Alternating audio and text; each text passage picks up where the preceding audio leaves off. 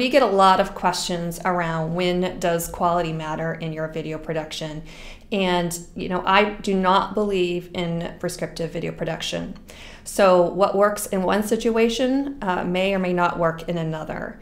And one thing you're going to hear me say a lot is everything is permissible as long as it is intentional. So I want to give you a framework for you as you start to develop your video content strategy to figure out what level of video production you're going to need and when you're going to need it. The first and truly the most important is to start creating video content with intention. So the important part of intention is to think very critically about what you want your audience to think or feel when they are done watching your video.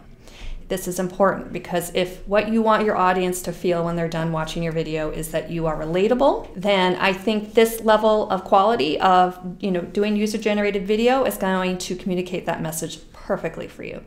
However, if you are trying to communicate a certain level of professionalism, of expertise, of gravitas, that you are not an amateur, then you definitely need to up-level your video production and bring in the professional crew to help you do that effectively.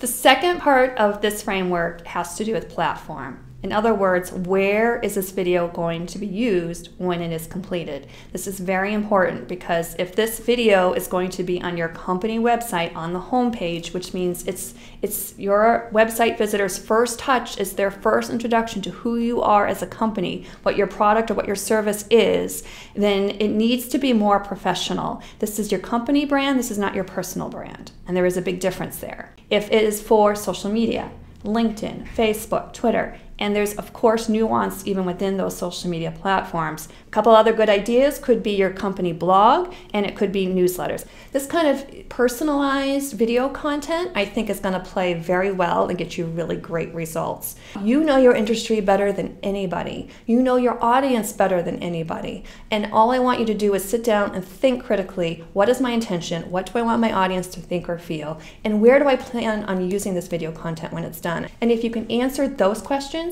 you'll be light years ahead in developing your video content strategy.